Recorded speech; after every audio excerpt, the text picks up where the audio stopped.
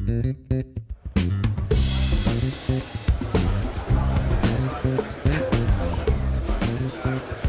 right, so let's get going.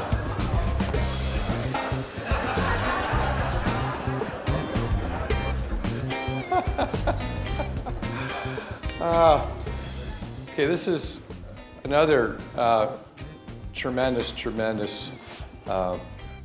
pleasure to introduce our closing speaker. And I'm going to use a really bad pun.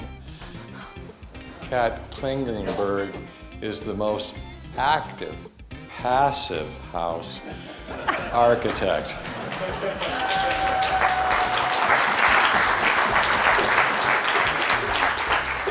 She's also the only second German I've ever met with a wicked sense of humor. Damn, man! But more importantly, she built the first North American passive house in 2002 at Champaign-Urbana. And what's so impressive about Passive House US is that it actually recognizes that there are different climate zones in North America.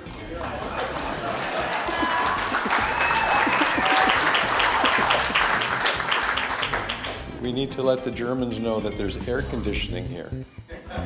Okay, I guess I stepped over the line. I stepped over the line on that one. Is my microphone on yet? Like, Joe, do you want to take over and do this presentation? No. So please give an incredibly warm welcome to Katrin Klingenberg.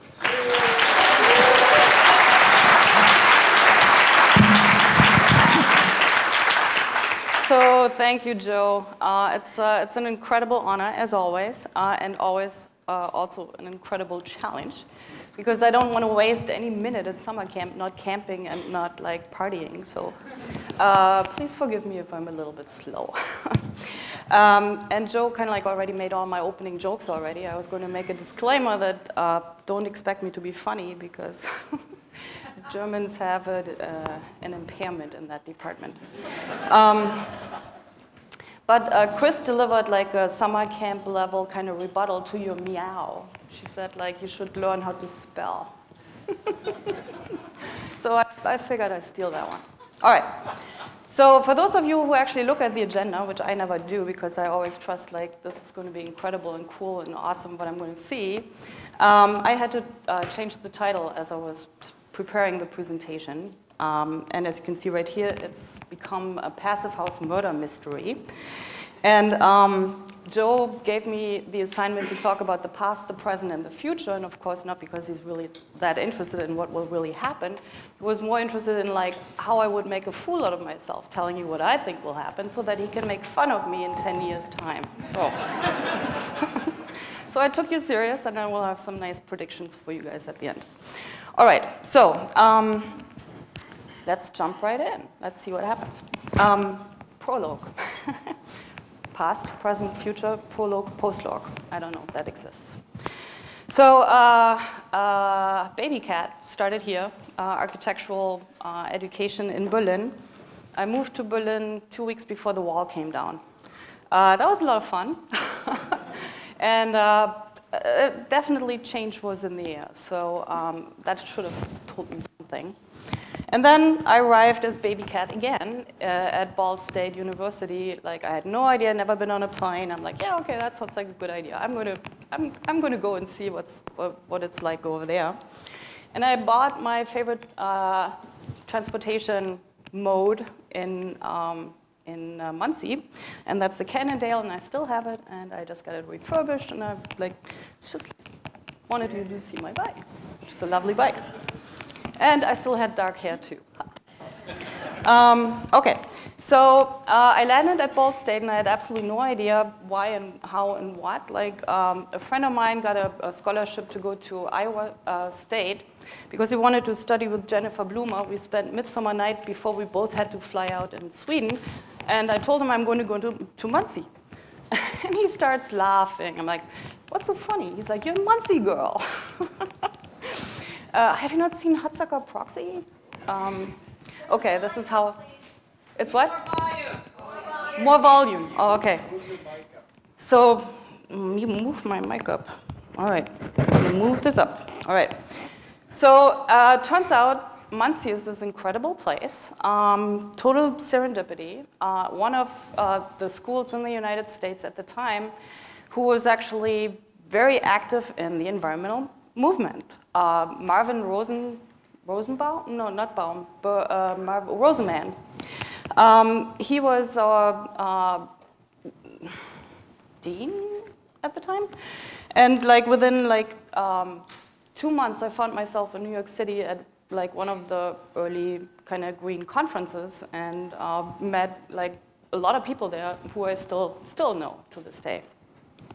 And also cool, so I learned only later that they were like really instrumental in this early phase of Passive House, which I would like to call like Passive House 1.0. And there's this incredible center there that has all the like experimentations in it, like trom walls and like phase change and like stack effect and all that good stuff. By the time I got there, it was kind of like already a little bit defunct and people weren't really that much maintaining it, and the lab was actually kind of empty. But Bob Koester, who runs the Cirrus lab, he's still there. And last year they, actually, where's Al? Al decided to, unbeknownst to me, submit for like an alumni award. I got put into the oldest category. I'm not that old yet, but thank you very much. 35 years of like outstanding experience. So we go there to accept the award. I took Al with me, and he's like, oh yeah, look at this new building right there. Bob Koester and I, we've been running like thermal bridge calculations on that one. I'm like, now I'm starting to put it together, how you found us and like how this all kind of like starts to kind of like make sense. I'm like, oh, cool. All right, so a little bit, and then this was the conference that I found myself at in New York City like 2 months later after I came to the United States. All right, so after that was all said and done, I started working in the US, and of course I tried to be an architect. At that point, I still like, I hadn't really kind of like put one and one together. And what do? I hire on with Helmut Jahn. And remembered from the good old days in Berlin, like, oh yeah, they were doing these like double wall facade things, like this should be cool. So I ended up being actually on that post tower, and that was a cool time. And I started to really be interested in energy efficiency. And then not much later, somebody came out with a book, and they actually measured, and it was incredible technological feat, of course, lots of moving parts and stuff, very complicated, and the savings were only about like 25%. I'm like, this is not going to cut it. So at that point, I remembered back in architecture school in Berlin, somebody mentioned something like Passive House, and my design architect, whatever professor, was like, that stuff's like anti-aesthetic, like forget it, like don't even think about it. So, but somehow that was still back in the back of my head. So, Passive House 1.0, so it begins. And it's taking place in the US, Canada, and Scandinavia. And Scandinavia even before the US and Canada, according to Joe. So Joe and I have had a lot of conversations about this. And Baby Cat had absolutely no clue. And when I started building my house in Urbana, still Baby Cat had no clue. It was kind of embarrassing. I just really wanted to do the right thing, and I wanted to build this kind of a house, and I wanted to show that it can be done, and da-da-da. No idea that in that little town of Champaign-Urbana, University of Illinois, well, unbeknownst to me, Professor Konzo invented air conditioning, like in the, like 40s or something, and lived in the first air-conditioned house in the United States on Stoughton Street in Urbana.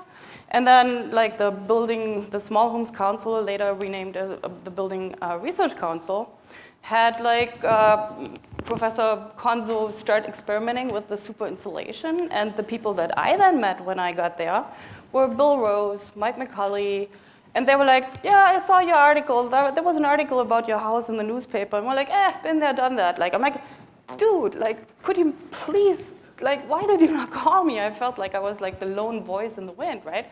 So I think I ran into Bill Rose here at summer camp at some point, and that's when he told me, like many, many years later. I was like, you've got to be kidding me. So anyway, I'm still doing my thing.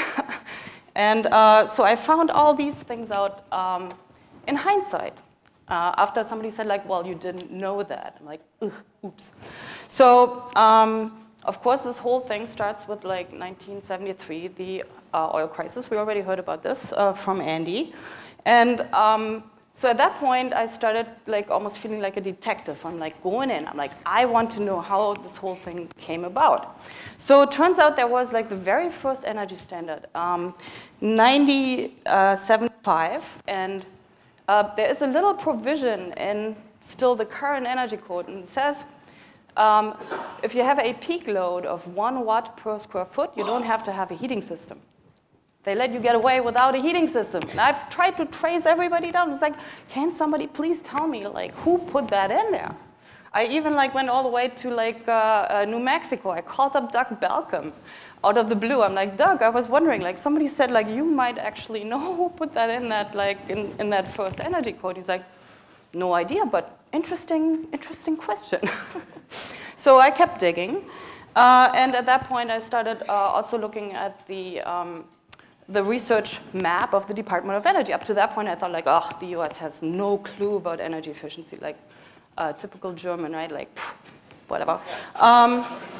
Turns out, like, all you guys in the room right here, you already had your head straight on, and you had this, like, fantastic research map, like, all mapped out to 2030. You already knew that, like, savings beyond 70% are probably not cost effective, blah, blah, blah, all that good stuff. So, so here it begins, and I'm starting to dig deeper. So this is how I come across the whole, like, debate about, like, super installation versus passive solar. I find the Larsen trusses, where that thing got its name, and it was just, like, a fabulous, like, discovery. I had a blast, right? So, so we go. Super installation project in Montana. I don't know if it's from there, but you can see, like, that was already after I had gotten indoctrinated by, like, the Passive House 2.0. And so I'm tracing it back. Where did this all come from? And looks strangely familiar, right? Like, so internal heat, solar, all that super installation, all that base knowledge already here. I'm like, interesting. So, and then there was this eternal debate, like, where does this name come from? Everybody's like, oh yeah, this is a German name, right? This is a German word. So out of the blue, somebody named Rob Dumont sends me an email. I have no idea who Rob Dumont is. I have a nice conversation with him. And eventually he's sending me, like, all articles about his house. Like, he had, like, a 0.4 air changes per hour in the 70s. And then he says, like, well, you know, I have this, like, paper. And, eventually I asked him, like, do you know where the name Passive House came from? He's like, oh, yeah. Like, we had a whole conference on, like, passive houses in Canada. And he sends me this thing from, like, 1978. And he actually also sent me the research paper. And they're outlining exactly, like, how well the building has to be insulated to be, like, heated by solar, what kind of windows. Beautiful, awesome stuff. At some point, somebody really needs to write a book about this.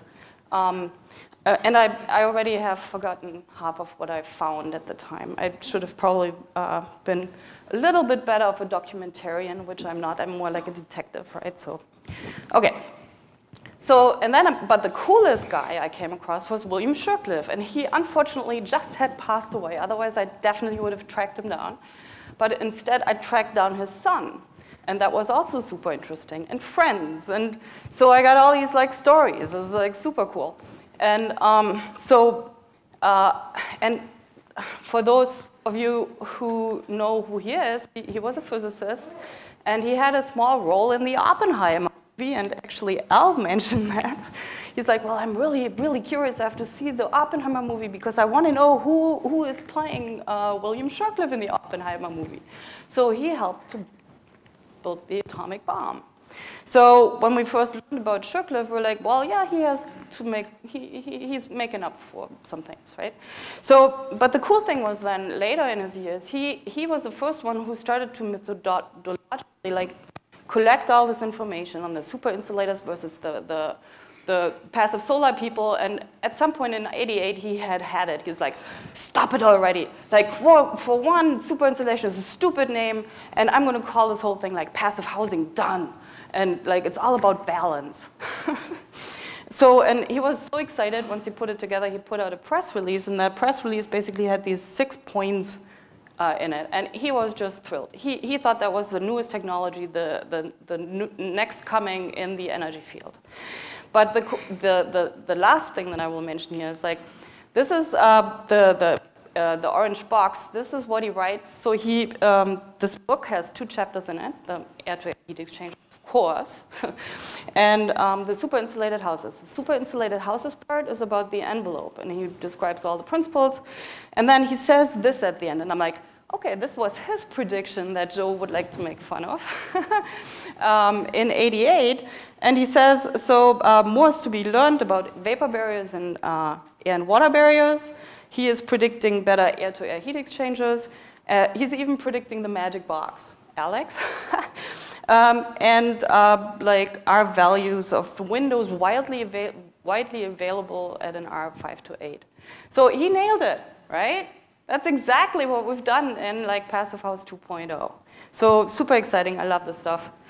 He also wrote about double envelope houses, but that fell by the wayside because it was a stupid idea. Don't do stupid things.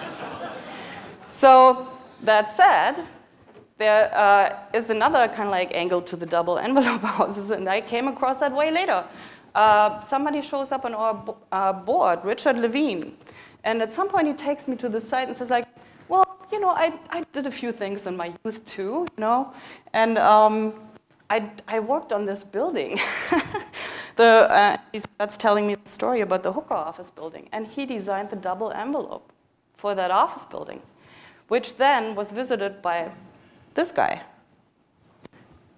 And he kicked loose this whole like trend in Europe of the double envelope houses, right? Like people started to experiment with that stuff. So I just thought it was just like too cool that like they kept coming out of the woodworks, and I learned what people had already done in the lives before me. So anyway, so Passive House 2.0. Now this is where the murder mystery, the plot thickens, right? So the way I learned about Passive House was Passive House in Germany in architecture school. And again, the aestheticists, they would like be totally appalled, like, yeah, forget it. But then various crises happened in my life and like in the world, and I decided, okay, this is it. I have to build my own house this way. Hell or high water, I'm going to do this. Quit my job, decided like I'm never ever going to build anything but passive houses. That was it for me. little extreme. And so this is my house in the upper right-hand corner right there. And that was before I knew that the Small Homes Council, later Building Research Council, had already pioneered all this, and that those houses were on the ground. It was actually, people think they were never built, but young builder, Mike McCulley, at the time an intern, I believe, or a young staff member at the council, decided, I'm going to build these things. So he built, like, I think 3 of them. And I got to see all of them on, like, one of our tours, and they are all still kicking ass. And when they go on the market, they sell, like, in a second. So very cool stuff. We have long-term experience with this.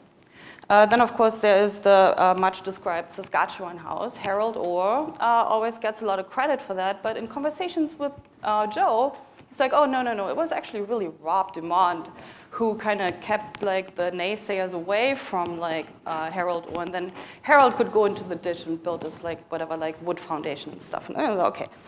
And Harold is a great guy. He became a good friend. Like, so a couple years ago when the Hurricane Ian hit, I was walking the streets of Chicago, my phone rings. I'm like, huh, Harold?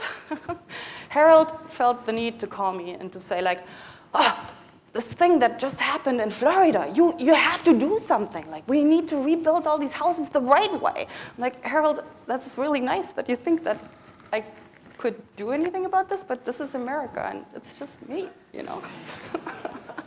So anyway, so it's just like really, really cool how like all this unraveled and how I came across people. And then of course there's the German contingency. And as I started to tell the story, so there's this funny 1 watt provision in the energy code still to this day. You can build a house without a heating system if you want it. If you want to, you just have to prove that you have a 1 watt per square foot peak load. And those of you who are coming to summer camp a long time, you might remember Chris's and Henry's presentation on the perfect energy code. Like, what if we just like specify peak loads? Exactly that, right? So, so this is where the plot thickens. The Germans, like Dr. Phius, I was actually personally trained by him. He learned about my house, and he said, like, well, we think we should translate this enormous spreadsheet into the English language, and maybe even, like, at some point into IP units. And you have already done all this work. Would you help me to do that? So I got to actually intern there, and I started the translation, the very first one. Of the PHPP into the English language, which was a monster. I learned so much. But I learned from Dr. Phius that all this had already happened in the United States, and he's like, you didn't know that? And then he goes and pulls this book off of his shelf and says, like, Small Homes Council, like Urbana, right here. Like, oh, okay. So of course I went back home and I started digging. But the cool thing is, like, these are all interrelated, right? So he picked up on the 1 watt per square meter, no, 1 watt per square foot, or 10 watts per square meter peak load. And that's where he started. He's like, this is great. We're going to build an envelope in the Central European, like in Frankfurt. We're going to build that house that has a 1 watt per square foot peak load, 10 watts per square meter. So they went ahead and did it. Happened to match exactly the factor 10 reduction that the Agenda 21 specified, like earlier in the 80s during the Earth Summit in Rio de Janeiro. So the Germans were like, all right, this is a good research project. If we can do that, then we can sell to the German government that we can actually build energy efficient houses, and it makes sense. So they did it, and they came up with this set of like criteria. Then they found out that actually nobody understood what peak load was. And they're like, okay, let's just like calculate annual, and that's going to be our target. 15 kilowatt hours, no, sorry, 15 kilowatt hours per square meter in year, or 4.75 per square foot in year. So this is where all this came about, and how it came about. So it was an incredible amount of fun to kind of like trace all this back. Okay, so while I'm learning all this stuff, I'm building my own house, and damn it, did I have sleepless nights, like nightmares or nothing. That damn moisture thing, I thought I was completely insane. Like, people would come, like Betsy, like the neighbor would come and was like, what are you doing? Like, oh yeah, maybe I was stupid. Maybe I should have just like built a house like with less insulation, put a heat pump in it.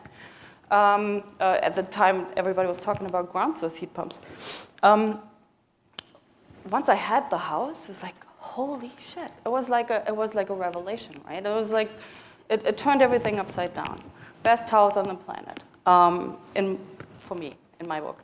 But you can see I was experimenting with these walls right here, and I was like so aware of the hygrothermal stuff, and I was aware that I was like moving things around into different climates, and like I made plenty of mistakes.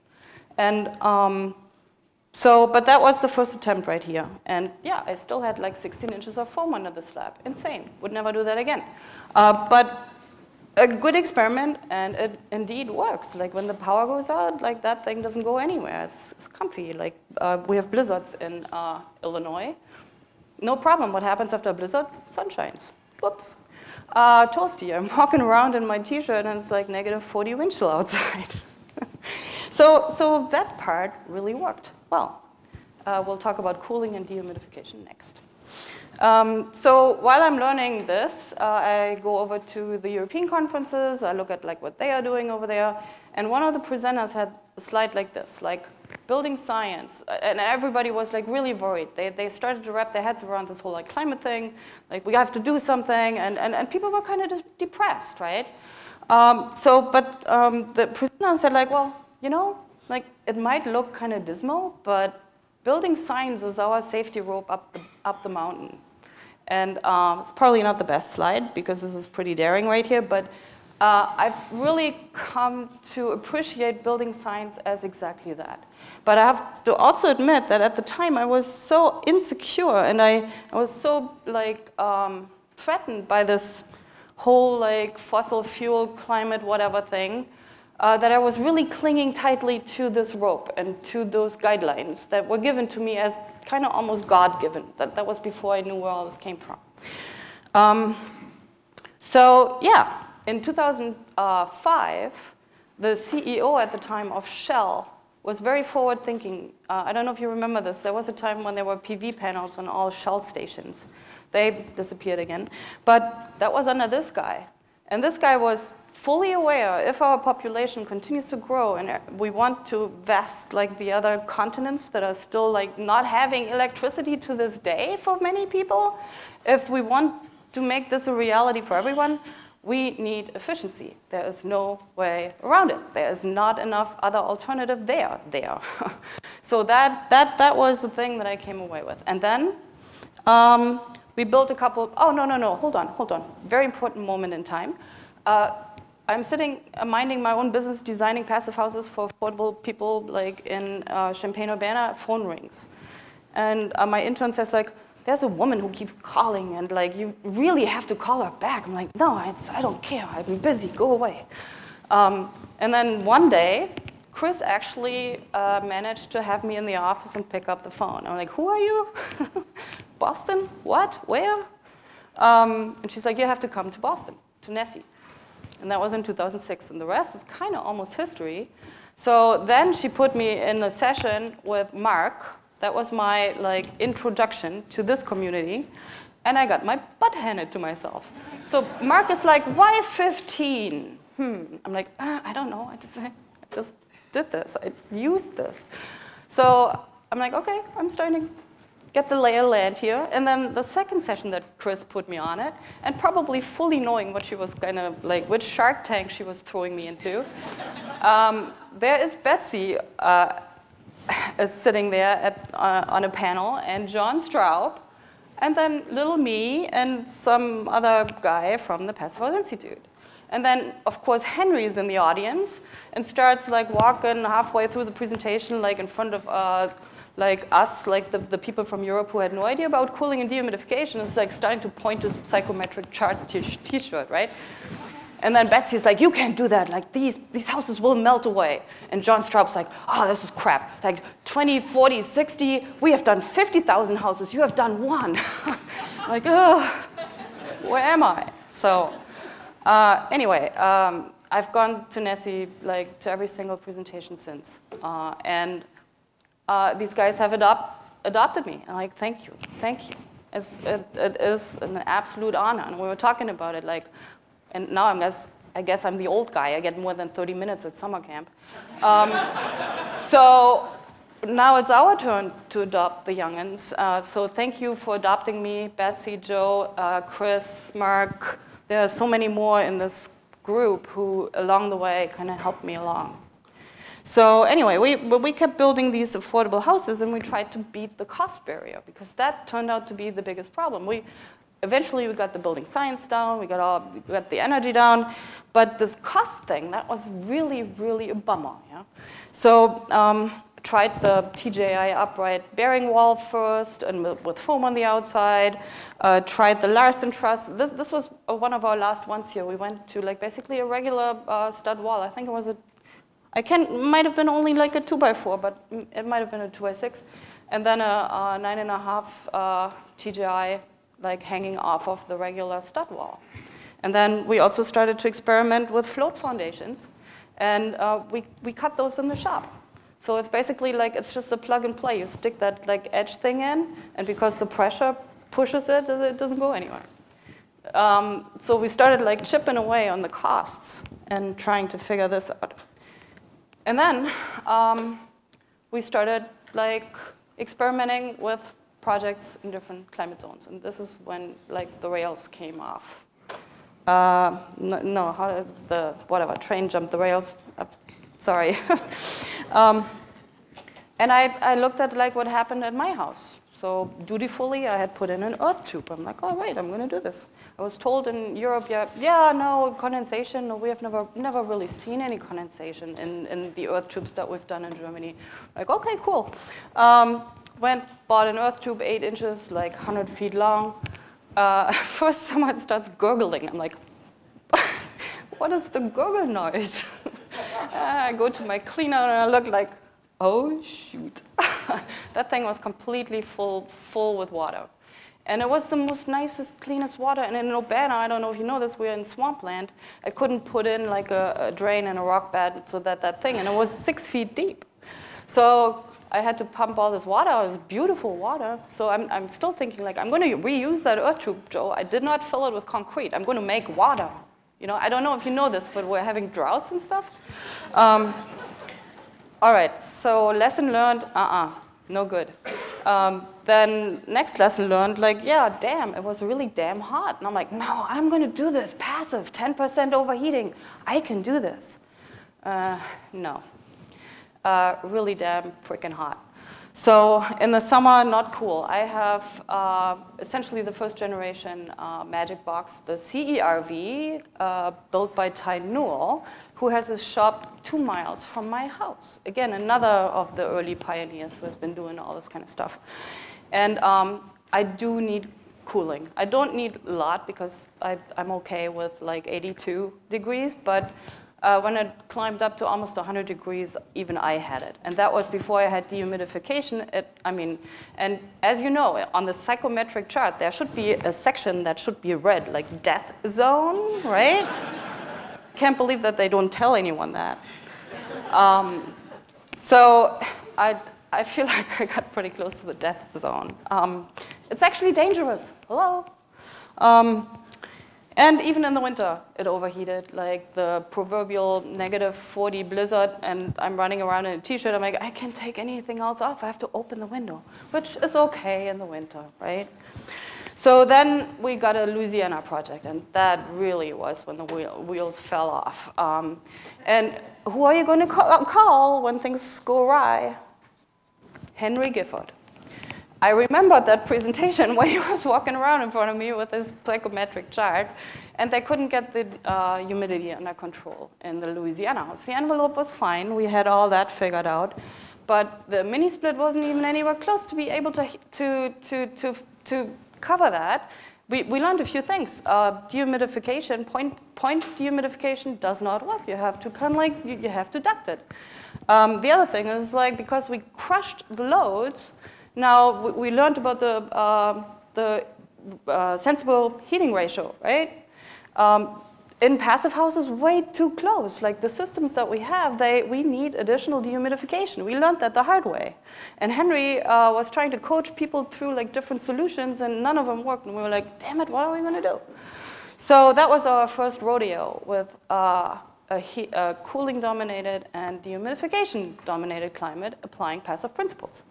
All right, so similar things happened. California used, again, this like one-size-fits-all. It was like building a cow's fence around a bunch of chickens. Like we used a design criterion that was completely meaningless in California because, if you used that criterion, you were essentially doing nothing. So it was really easy to meet those German criteria in California. And we're like, wait a minute, this can't be right. So a whole bunch of savings were actually left on the table if we had immediately already thought of like cost optimization and optimization by climate. We would have had it, right? But we didn't have the right design criteria. So, and the stories go on. Edmonton, Canada had all of a sudden like a giant cooling load in a climate where really shouldn't be any. So we learned all this. And the modeling tool was off consistently by 25 to 30%. We had the inconvenient habit to measure things. So all these tools kind of like, as we started looking at it in reality and 3D, they kind of were off. And there was the need to fix. And there was no consideration given to hydrothermal performance. Like when people started taking like the cold climate wall and transported it one-to-one to Louisiana, that's when I had real nightmares. I'm like, okay, I am like I'm seen as kind of like the representative. I am putting people at risk. And luckily our Louisiana client was forgiving enough. I had told him, like, we've never done this before. This can totally backfire. And he was like, I want to do it. I'm like, okay, but that's on you. So, and it backfired, right? But we learned a lot. So during that fateful year, oh no. that was a fateful year too.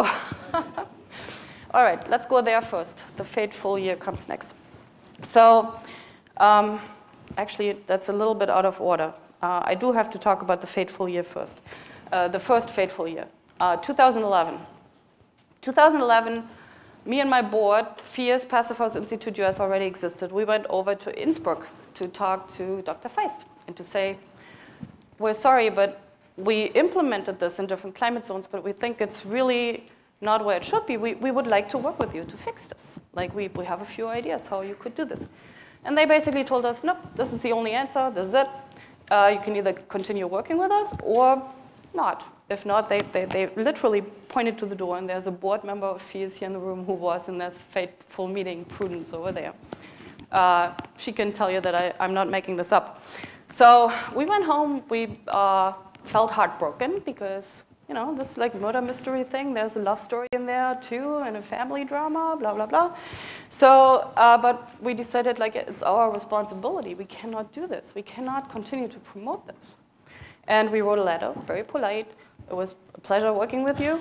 Next thing we knew, we got ambushed, like by a letter saying like all the horrible things that we had done. So anyway, wounds heal, and we move on, and we did the work that we were supposed to work on in the first place. So at that point, I was invited by Betsy to come to summer camp. And man, was that a revelation. Couple things came out of that one. I met Joe, of course. I also met Oliver Drerup. Fabulous person. I can't believe why he's not coming back. I've tried to rope him in multiple times, like, are you going to keynote our conference now? Do you feel old enough, wise enough yet? He's like, no, I stay put. I'm in Canada, and I was like, I'm not going anywhere. But he took me under his wing during this fateful summer camp, and I got more information. Like Rob Dumont and like all the Canadians, like the total inside scoop. And I learned that he was one of them too. And he said, like, if you don't know your history, your past, you do not have a future. And I took that very, very serious. So hence this presentation. And then, of course, this is young Joe. I invited him to keynote our conference in Denver that year. And I had no idea what was coming. This was another one of these aha moments. First of all, he's late because he experimented a little too late the night before. I'm like, oh my God, he's going to stand us up. He's not even going to show. Of course, like 5 minutes after the time, he waltzes in. It's like, all right, like getting settled. And then he goes into this like incredible presentation. I'm like, I literally almost fell out of my seat. These were all the same details that I had just like labored over and like had like sleepless nights and everything. Like, this dude did already do this and like when he was 21. And then I found a footnote in one of the Shercliffe papers where he actually refers to young Joseph, and you could have not been more than like 21 years old. And you're being referenced by William Shercliffe. So anyway, good stuff. And then, of course, also, somehow I come across Amory Levins. And he was our closing keynote speaker at that conference. And he said, if you guys have a solution for Passive House for different climates, you rule them all. That's essentially what he said. Like, and then he showed a map, and he showed the US climate zones, and he compared them to China's climate zones. He's like, you got almost all the climate zones in the US. If you have an answer for all of those, and he didn't say you rule them all. Like, you get the point, right? Like, we have solutions for everything, everywhere. So that was an incredibly pivotal moment. And that takes us to Passive House 3.0. All right, Passive House 3.0, modern day passive building, I like to call it, because we need to ditch this passive house term. It does not work for big buildings. Like, seriously, really passive house building? Who came up with this cacamimia thing like, yeah, house means building? No, it doesn't. A house is a building, but a building is not a house. See how that goes? So we need to stop that. Let's go back to the roots, own this as a community. We did this, and call it what it is, passive building. And it is appropriate for everything. And I would even go so far to say environmental building technology, back to my title, right? Like, we can now throw off the training wheels. We're starting to, we learned the notes, so we can now just like play the music. So I feel like that's really the point where we're at right now, which is really cool and good news. It's awesome. So this is a little bit of a convoluted slide, but I thought it might help to see where these pivotal moments happened. We started actually as a community housing developer. So this is where, and we're a nonprofit. So this is where my heart is. And this is why, well, I was also lucky. I was able to avoid the conflict that inherently exists between business and providing a service, right? So we can afford, we get money from over here and we do something else with it over there because the government doesn't have the capacity or doesn't want to do it. But we're not bound by the market forces. This is our mission. We want to transform the market. So it's nice to have that freedom. We don't have that constraint. So it's a little bit of a convoluted history here. There was Ecolab first, and then came Passive House Institute LLC. It started out as a for-profit, turned itself into a non-profit for obvious reasons. There were intersections with the University of Illinois. I was actually teaching the students in 2009. You might remember this, Solar Decathlon. The year before, the Germans had won, and we're like, damn it, we can do this too.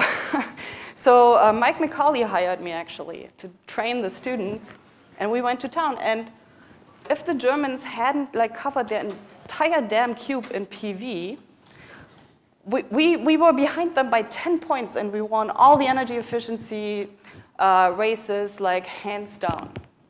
Theirs cost $1 million, ours cost $250K. And we were way overproducing. So, and that was 2009. And one of the student leads on this one is now one of our most stellar CPHCs. He lives in St. Louis and teaches at WashU. Rockstar. So, and then another fateful moment, Achilles. Is Achilles still here, or did he head out already? I saw him wheel around. No, there he is. So Achilles was another pain in my... So he basically put the gun on my chest and said, if you're not doing this with me, then I'm doing it by myself. So what he's talking about is he's like, we need to create Woofy Passive. And I'm like, what do you mean? New modeling tool? Wait, who are these Fraunhofer people?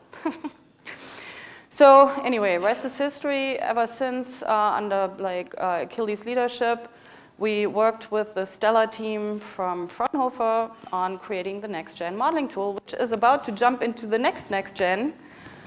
We've been talking about it and teasing you forever. There is a new Woofy Passive coming in the cloud. We're this close. All right, so before the year is over, you're going to see this new tool in the cloud. So, at least I think. I don't know. Then in 2012, we're like, okay, we need to align with the Department of Energy. I remember this research plan that the Department of Energy already had. I met Sam Rashkin and proposed we should build our programs together. He's like, oh, great idea. I believe in the stepping stone process.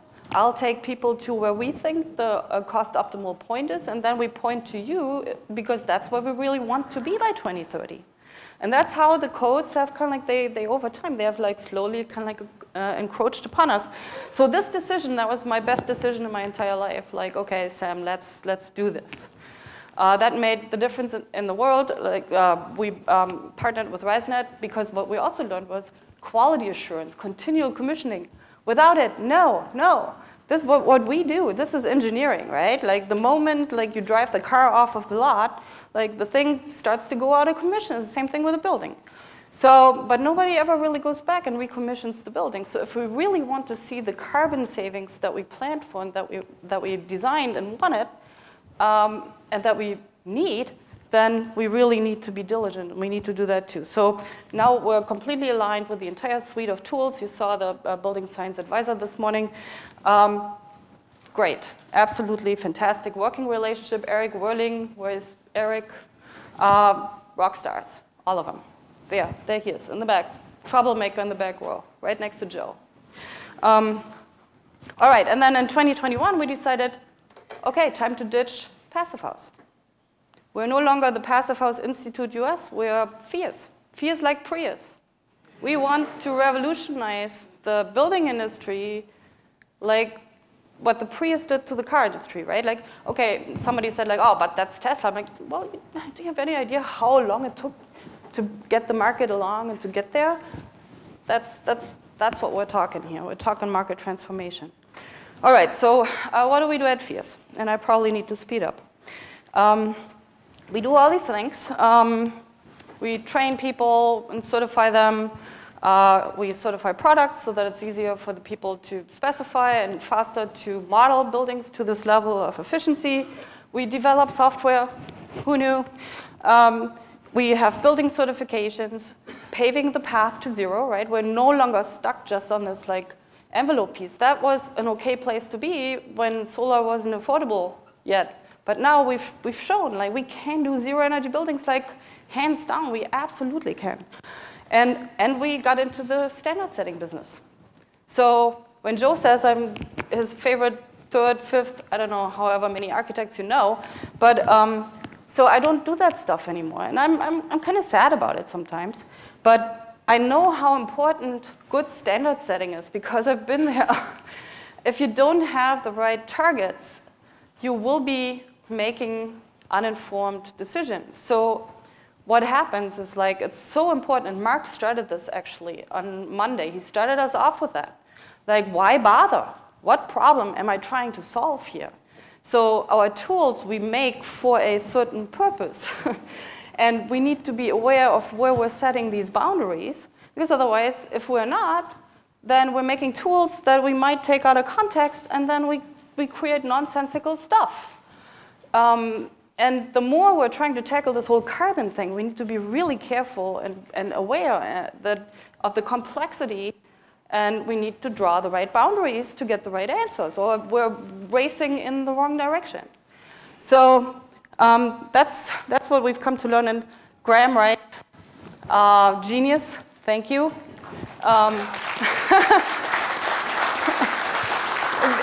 And for that matter, the entire team that is sitting over there. But when I told Graham, like, I don't know when it was, like 2011, like, you know what, I think we need to totally rethink the standards framework. There are a couple of really good things that the Germans did here and we can learn from, but we really need to fix this. What do you think about a climate-specific standard and how can we get there? And with Betsy's and Joe's help, they believed in us after this fateful moment of the first summer camp, and they said, we have this grant. Why don't you develop this? Because we needed money. So they backed us, like Rob Dumont backed like Harold Orr in the, whenever that was. And we were able to write this first passive building, climate-specific passive building standard. It got peer-reviewed. We've built countless projects since then, measured, it works. So that's how standard setting should be. You should not just concoct something and then unleash it into the market without A, peer review, and B, without testing. Are you nuts? The consequences are way too severe. So word of warning, this is not for the faint of heart, the standard setting. So Graham, thank you. You did a fantastic job, and he keeps doing it.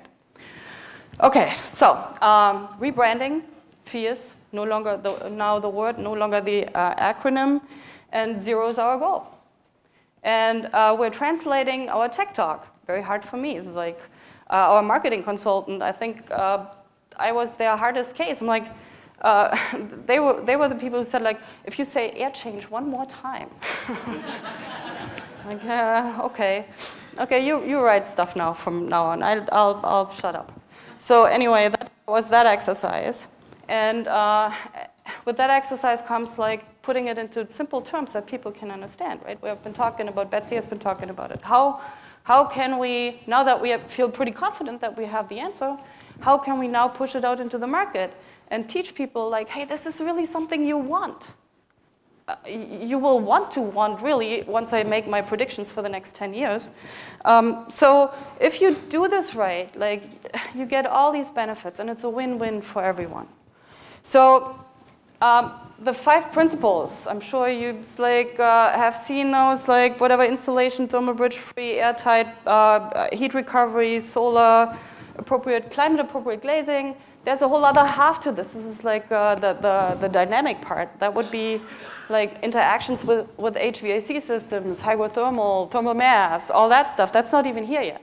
So what you see right here, this is like what we could call like the core passive principles. And they have been in existence since like the first people started it in the US, Canada, and in Scandinavia for that matter. They are building science principles. They are not passive house. Very simple. What we think we know is passive house. So often people are like, what is passive house? And then they list these things. Like, yeah, that's the science. Those are the principles. But what we think we're explaining is the design methodology. And this is like where we briefly go back to the Germans. They did this really, really well, but only for one climate, for one building typology, for one cost structure. Remember, that's very specific. One end townhouse in the simplest climate you can find, the one that only has heating, no cooling, no dehumidification, and in a cost structure where they have hydronic heating. It was really easy for them to justify a whole bunch of extra insulation because they could get rid of a really, really expensive heating system. And of course, the climate was so mild, they even could do the Amory Levins thing, tunneling through the cost barrier, like stick a little heat into the ventilation system, and it works over there. Well, if you do really well. Okay, so, but now to the secret sauce of passive, really. And that is like what Lisa White has been working on and talked to you about last year, the whole idea of the microgrid. Now, we're drawing the boundary now outside of the building. Like, what happens? Can we get to more synergies if we actually say, like, what if we designed a whole city block, and what if we added a microgrid? And what if we tapped into demand response and load shifting? And maybe we can revisit thermal mass. Maybe now we understand, and now we can even squeeze a little bit more out of the passive, which we all love, out of that one.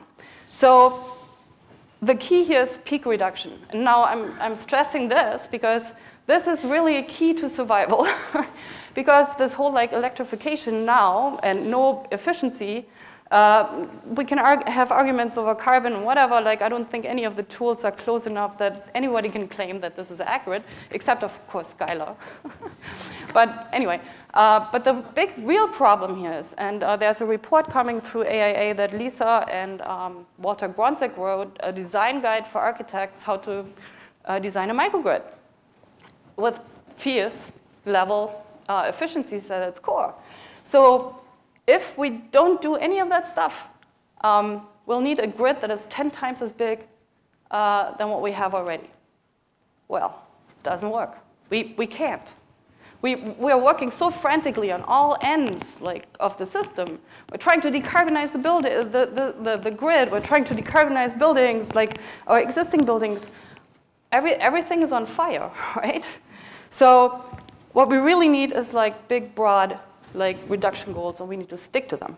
So briefly back to the certification framework, because this is really important. Space conditioning targets, not just one, not just heating. Hello, like heating and cooling is a balancing act, right? We need one for heating demand and one for cooling demand because the annual consumption tells us how much energy we save and how much payback we get.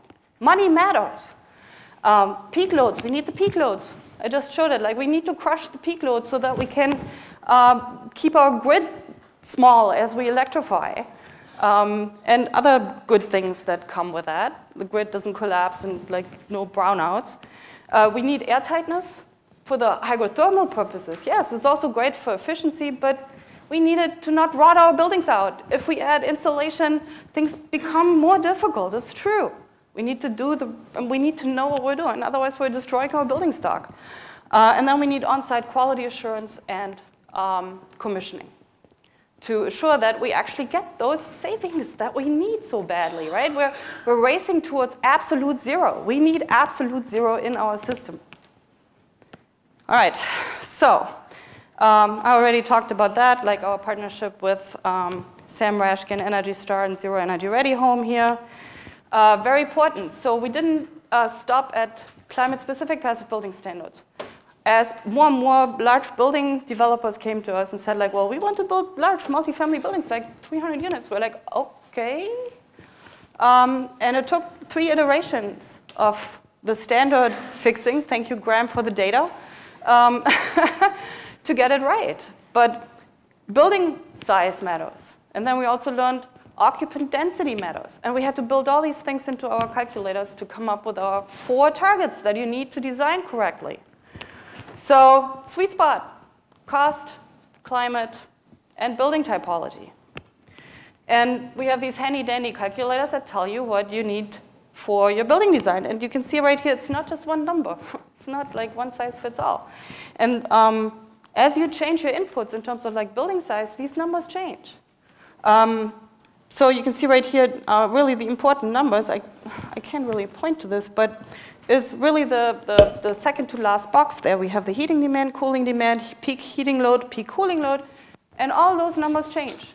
And we've done some massive modeling for like optimizing all these individual cases. So yeah, we live in an age where we can actually get like really powerful computers to calculate those sweet spots for us. Okay, design certification, yes, we still use WFI, I already talked about that. And we did measure. This is already an old slide, but this is pretty damn good. Like, we are on average like within 7%. I really want to better this. I want to get better. And one day, I really want to be able to say, like, yeah, our modeling tool is so accurate with our commissioning and our processes for quality assurance, we're within 3%. I remember Michael Blasnik's presentation from a while back. He's like, all modeling tools are crap. And I rather do my energy model on the back of an envelope, and that's good enough. I'm like, okay. I really do think we have super smart people, computer programmers, we can make tools that get us much closer. And now we have projects on the ground. So now we're getting to Massachusetts and what's happening here. It works. We're hitting our targets. So 63% reduction is pretty awesome. Certifications, we have them for all different varieties, commercial, residential, for new construction and for retrofit. We have built-in provisions for electrification, so we're trying to guide the market towards like, if you do gas, plan for like a fuel transition. Like, make your panel big enough. Like, in the future, you already know the BEPS, right? The building energy, the building performance standards that a lot of cities are starting to put in place. People are going to get fined if they don't reduce their energy consumption. So if you build a new building today and you don't think ahead, it's not going to be ending well. So you will be forced to fuel switch probably in the near future. And then again, here from Lisa's work, we're working on another certification that now looks at the entire community to squeeze even more like efficiency out of the system. So now we're drawing the boundary wider than the building itself. We're drawing it out into the grid. And this very elegantly solves the duck curve, right? Like, we're teaching the duck to fly. So all good stuff. And Lisa was so kind to provide this one slide to me. This is from the new report that I mentioned, the AIA microgrid design report. And it shows like the whole picture from the cost side. Do the energy efficiency of that, do that. And, even current code, right? Like, we're still like significantly better. All right. Latest and greatest, Revive. There was discussion about carbon and operational. Yes, we need to optimize not only for the things that are already mentioned, but for carbon as well. And there's this argument, like, if we upgrade our entire building stock, we kick the planet in the butt with carbon, right? Because we're planning on doing this during an incredible short time frame, and if we pump all that carbon into the atmosphere, oops. So there is a real need to reduce the upfront embodied carbon. We can do this multiple ways. We can choose better materials, as Betsy pointed out, but we also can get better at standard setting, and that's what Graham is working on right now. So basically, the challenge is, how far can we reduce the efficiency in our retrofitted existing buildings without losing the benefits of resilience. Because there's this other thing. We're in the middle of climate change. And we need adaptation. And our buildings need to be safe. It's not going to be pretty. So that's the last thing we want to give up, that is resilience. And again, Betsy pointed to that. She built her house for resilience for her daughter. We all need a resilient home. So that's what Graham is working on. I'm not even going to try to explain this because this is not my forte. But just really quick, I was really happy to see that PNNL put out a study where they actually acknowledged, they took our standards and they validated them in countless models. And they calculated how many lives are saved if Phius was the baseline and not code. So it's 3.6 versus 8.6 people. And also I thought it was interesting, their study case was in Atlanta. In a heating-dominated climate. Well, I think the cold spills in Texas have taught everybody quite a lesson. What's to come, right? So, especially along the coast. Right, here you go. So, and these are more from the Revive kind of like research and the thinking behind it. Probably too much experiments with alcohol last night. Again, talk to the team if you want details. But there's essentially an attempt to use cost as a proxy for carbon. And in absence of really much more precise carbon calculators, maybe that's the way to go. So that's what we're trying to put together here. And the cool thing, and Al has done a tremendous work on this one, he has put together a modeling tool that then optimizes for the upgrades. These are different packages. So the Phius prescriptive package is the best on the bottom there for Chicago if you wanted to retrofit. So that is using this ADORB calculation. Help me out. What does it stand for? Annualized decarbonization of retrofitted buildings cost. Thank you. Cost analysis, including carbon. Okay, awesome. Yes, that's exactly what we're after. And if that works for retrofit construction, maybe we'll do this for new too, because same problem, right? All right. This is a very cool thing for those of you who are materials geeks. Laura was saying Kat will tell you all about like triple pane windows. Yeah, no, way beyond that. So we now have a really nifty like window database with over 40 windows certified, and it makes it easy for the consumer, for the architect, for the builder. We have rated them by climate zone. So hey, this window is good over here, and this window is good over there, and it's in metric and in imperial. So you can toggle. So it's pretty cool. Uptake, crazy in the Northeast. Now we're coming to Massachusetts. We had a little bit of a dent in, got to check time. Okay, oh, I'm good. Sorry, I'm racing through this. It's just a lot of information. But you can see right here that definitely COVID put a bit of a dent in our like exponential growth curve here. But we rebounded much stronger than before COVID. So projects are growing quickly. We are growing quickly. I think we are now going like towards almost 30 people with all the interns. I can't keep up. So things are afoot. Whatever we did, it must have worked. And these are the stats. Multifamily is the largest growing building typology, and they are really, really big ones. All right.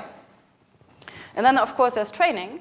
So as people around the country are looking at, like, should we incentivize this, or like an alternative compliance path, and our mission as a nonprofit is to make passive building mainstream. We want everything and everybody to do everything with this.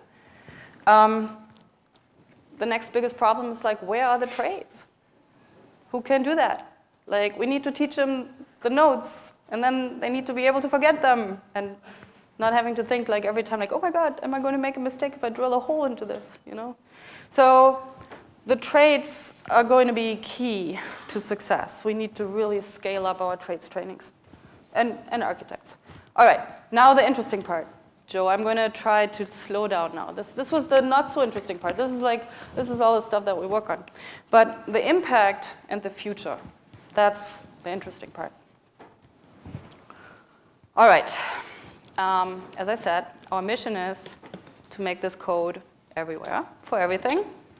And the zero code, I know it's probably already outdated, but Architecture 2030 came out with a zero code, and they basically just said, like, well, ASHRAE baseline, and then you put PV on it, or decarbonize the grid. We say, this is really how it should look like, and really ultimately with the goal to get to absolute zero with everything.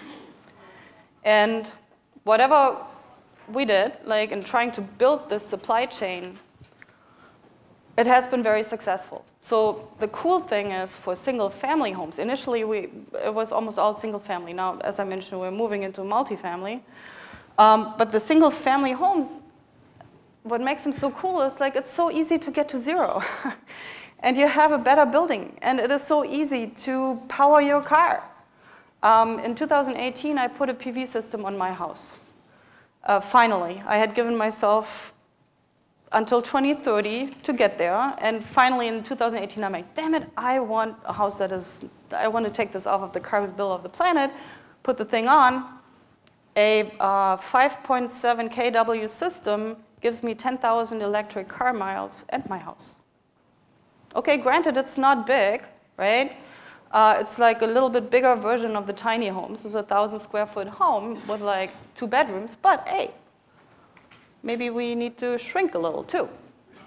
So, but that said, people they're building these homes all over the country in all different climate zones, and they are beautiful. The architects are finally kind of getting the hang of it. You can see here there are a couple really cool looking ones.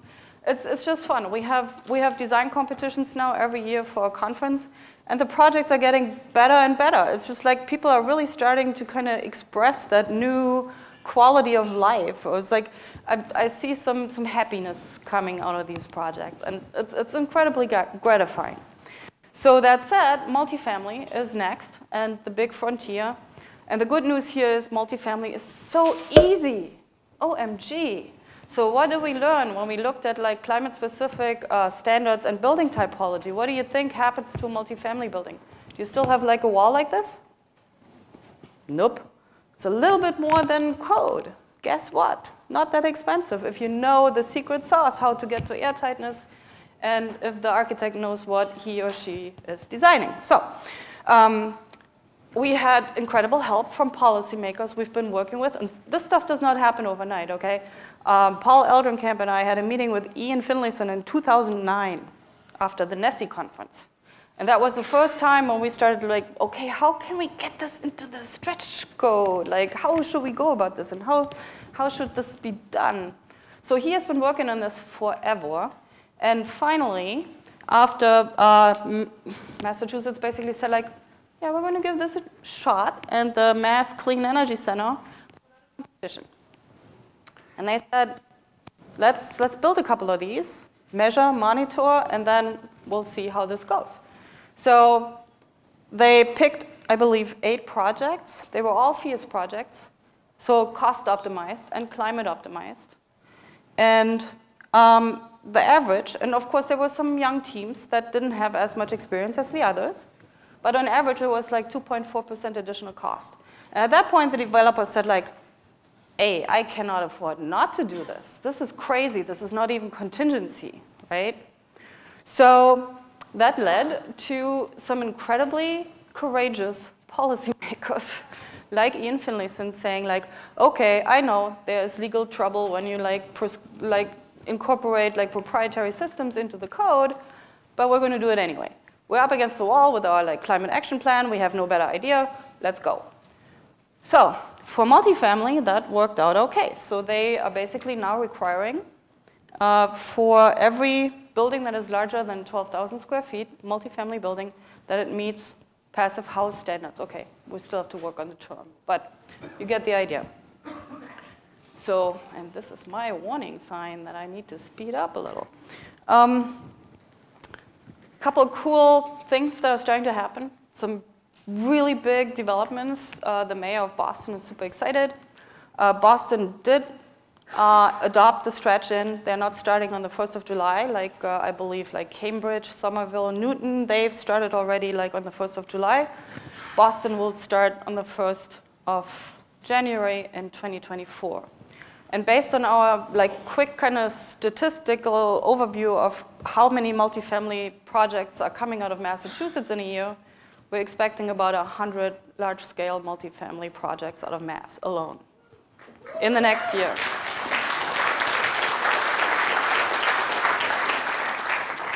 And there are a couple of firms in Massachusetts, I have to say, like unbelievable, like Peterson Engineering. They figured out how to vertically integrate the delivery of the process that I just described. And it's like a well-oiled machine now. They're doing like, how many are you doing? 40 or something like this? Crazy talk. So if anybody had asked me 10 years ago, tell me what's going to happen, I would have probably been crazy enough, like, oh yeah, passive house will be code, like never believing that we get there. It's like, whoops, it happened. So pretty cool stuff, exciting.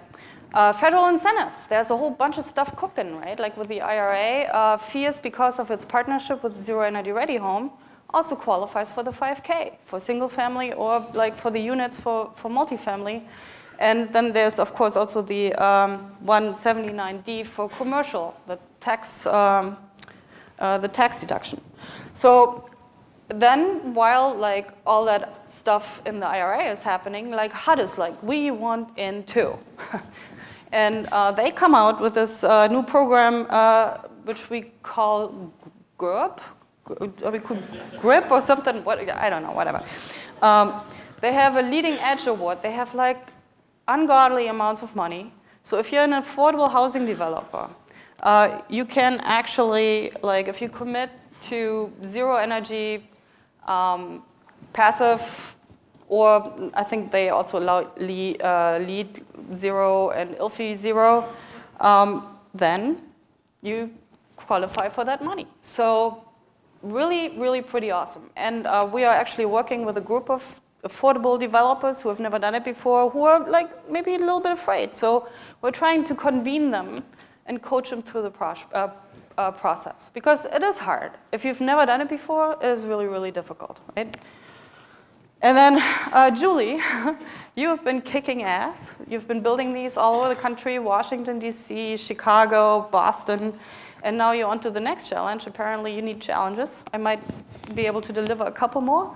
If you run out of excitement. Exterior retrofit. This is the preservation of affordable housing group that is doing this. Fantastic work.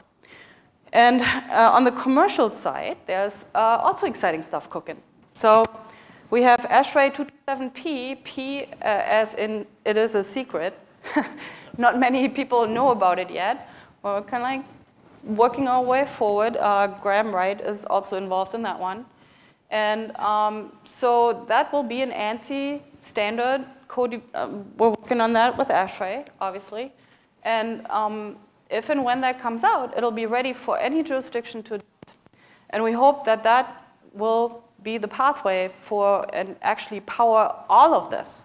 Like we don't want to stay in there, like as Phius. Like so, it's essentially a collaborative standard that has been developed by all passive house groups, or people who were active in it, trying under the ASHRAE umbrella, finding a consensus passive building standard.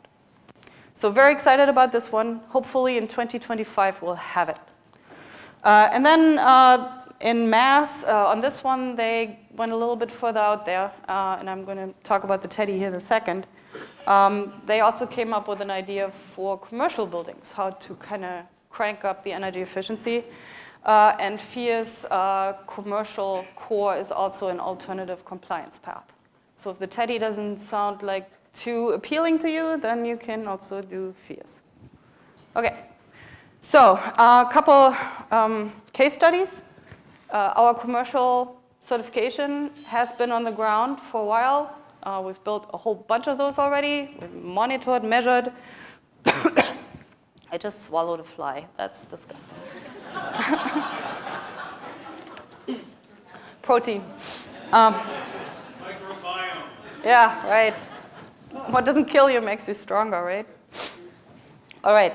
So this is a cool story. I mentioned Amory Levens earlier. Like somehow I became friends with him. And when I heard that he was building the Basalt new headquarters, I had been to his like original Snowmass headquarter place. I was really excited. And I'm like, could we try out our climate-specific standards on your building? And he's like, sure. I had like 70 like super experts, and they did everything. They did the energy efficiency, and they did the like cost optimization. This is the absolute sweet spot. I'm like, okay, cool. So they had already designed it and done all the work, and we ran it through our model where like, it was spot on. And we certified it. So that put a giant smile on my face because, well, hey, we were successful, right?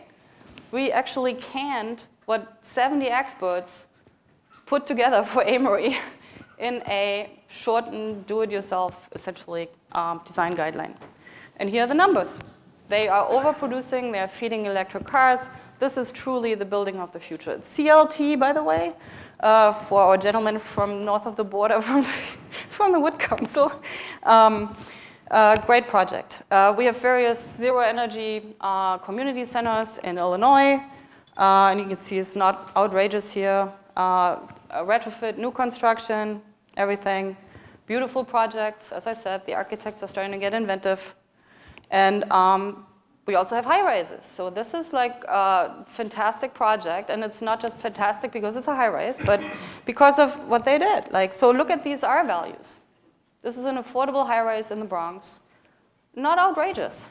And they did all this, beautiful detailing and everything, and quality assurance. Just figured I'd let you just quickly like take these details in.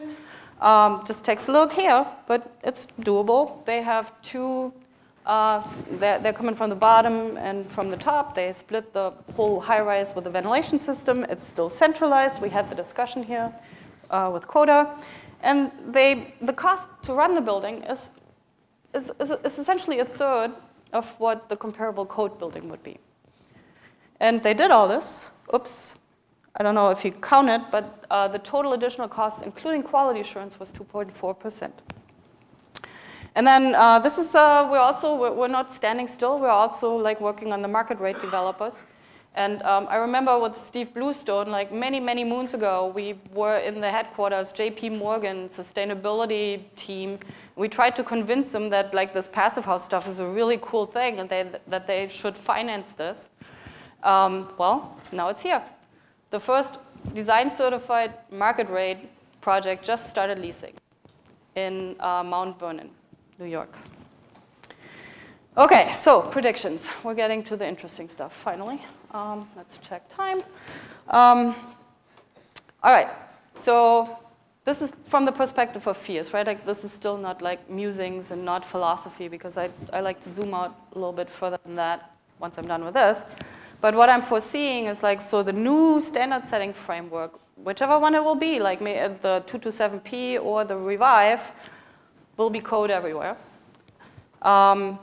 We will have more powerful, more accurate tools like the cloud-based energy modeling tool and many other like tools that will help us to do our jobs. Maybe artificial intelligence. It scares me, but maybe there's a place for it, right? We definitely need that continual commissioning process, and we need to build it around a certification. That has to happen to make sure that our buildings actually perform the way we design them. I am going to make a really crazy prediction here. I think fossil fuels will go out of style. Because I'm a passive activist.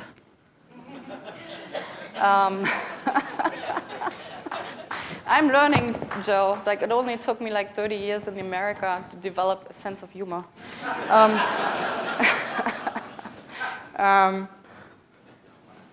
So I think we will go back to our roots and we'll take a second look at thermal mass, phase change, new materials like the whitest paint, like cool as shit, right? Like some students like made paint that cools roofs like into deep space at absolute zero. Don't ask me how that works. And so really, for me, at the heart of passive has always been the ambient energy / exergy, like the low-grade energy that we're all trying to tap into through like adjacent systems, like through synergies. I think there's still more to be done there. I think we can do better. Windows will become like awesome windows, just like Shurcliffe said. They will become even awesomer, and they'll be everywhere, and it will be cost-effective. We will have a breakthrough in the ventilation mechanical combi or not combi, I don't care. Mechanical engineers kick into gear. This is our weakest point right now. We need you. I was corrected by my team. My prediction of 1,000+ units retrofitting to these standards. I stand corrected. It should be more like 10,000 a day. Was that the number? Thank you. To retrofit our entire building stock in time. Low direct current buildings, so what Lisa is working on right now. I'm so excited about this. The microgrid plus like Phius level efficient like communities. That's the winner. We're doing research on this stuff. It's to die for. So when I see that stuff, I'm like, yes, we actually have a really good chance to make it here, yeah? So, and what also excites me is like, it democratizes energy, and it empowers people, and it makes people more safe with all the stuff that's coming at us. So it will make our grid safer, like if we can get there. And buildings will become a central part of the energy generation infrastructure. And if you ask me in my other like parallel universe life, I would like to be a developer, and I would like to make housing free for everyone, because now this is my infrastructure cost.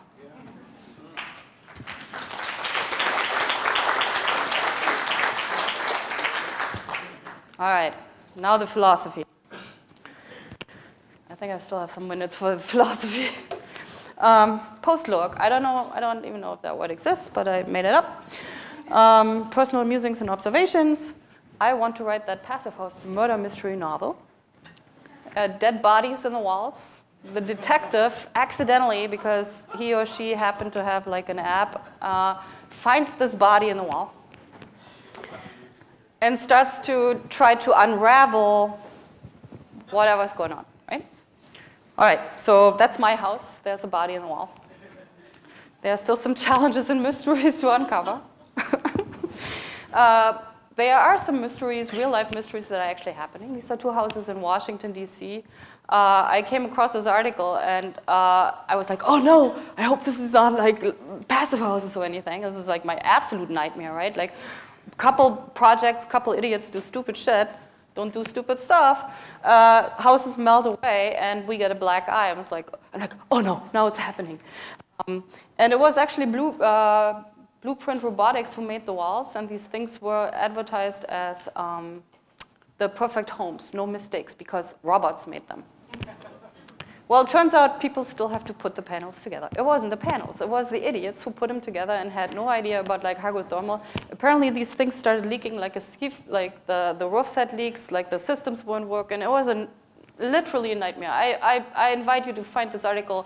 It's a story what's coming at us if we're not good at what we do. And if I think about retrofitting and mold problems in existing buildings and the mistakes that already have been made, it's just like massive, okay? If I go there, I get depressed. So let's stay with the positive stories. Let's talk about Teddy. Probably the depiction already kind of tells you what I think of the concept. There's the Canadian Teddy up north with like scarf and sweater. And the more racy kind of, let's drive around in a Porsche, Massachusetts Teddy. No, but seriously. So this is, I believe, an example of where people really want to do the right thing, but they got a little bit carried away. And with great power comes great responsibility, right? So let's be careful with what we're putting in place. If you look at like the Teddy that has been written into code in Massachusetts, and as I mentioned earlier, this is one of these experiments where somebody wrote something, probably didn't really know the context, used tools that were not made for the job, added more complexity to it, came up with one set of numbers. We heard this before, right? Like one size fits all, right? And they didn't test, they didn't peer review. And now we are a little bit in trouble. We have 5 minutes, and I'm wrapping up. As you can see, on the other side, so these are the Phius built numbers for commercial buildings. These are fairly small buildings, and you can also see that here the cooling is smaller than the heating in the different climate zones.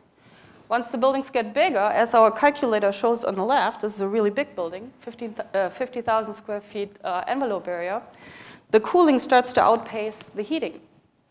So what is our design problem in a big internal load-driven building? Come on, you all designed these. Cooling. So the 20 is the baseline building. I've seen the modeling, and a little bit worse than the baseline building. But we're crushing the heating load. And we did so by making the requirement for the facade system really hard and really super insulated. What do? We created a total that is almost twice as the totals of our Phius targets, which we actually peer-reviewed, tested, and have data for. So I recommend that maybe those targets should be revisited, or maybe we tread lightly on them until we have 227p, because that will hopefully take care of these things. All right, and that's why I'm going to hold it. And I'm going to be around, so if you want to talk Teddy later, I'm here. Lisa White talks in a blog post about why this is so incredibly important that we get the targets right. She's very polite. She should be an honorary Canadian. She says it might lead to issues such as overheating and discomfort. I would say, like, don't do stupid stuff. OK, anyway. Concluding remarks. The little yellow tip there in this funnel diagram, that's the passive building principles. We had them in common the entire time. That's building science. And we've done multiple loopy things around this thing. We've tried things and discarded things. And our understanding is expanding. And it has to expand, because now we're trying to wrap the whole carbon thing into this thing. And what we're doing is we're creating models, tools that help us manage complexity. And to do that right, we need to know what our boundary conditions are for the experiment that we're trying to conduct, and for the goals that we want to achieve, and the problems we want to solve. We must solve. So Einstein, favorite quote, said, the models that we make them to help us understand the complexities. When the models become authoritative over us, and we forgot why we made them, this is when we need to make new models. So, and with that, I'm kind of going to conclude. Well, I have Oliver Drerop's quote. I almost forgot Oliver. He said it so well, I can't say it any better. I'm going to read it. We spend our young lives contributing to the myth. We then invest our time as mature builders debunking. We move from tool use and personnel management to systems understanding. In different words, what Einstein just said, and what I was trying to tell you with this presentation. This was an unsolicited piece of wisdom that he sent me. And I'm like, Oliver, can I use this? You will not be there, but in spirit, maybe you're there. And then last but not least, Mark Bomberg commented on a post on Facebook that I posted. I started with a safety rope up the mountain. This is where I was clinging to this one doctrine. And it taught me a lot. It absolutely taught me a lot. I worked my way up through this funnel, right? Now I'm feeling like this. I learned my notes, and I can now forget them. So this is going to be my kind of vision of the next 10 years. And this is my retirement slide. Just kidding. Not old enough, not wise enough. I'll see you on the dance floor.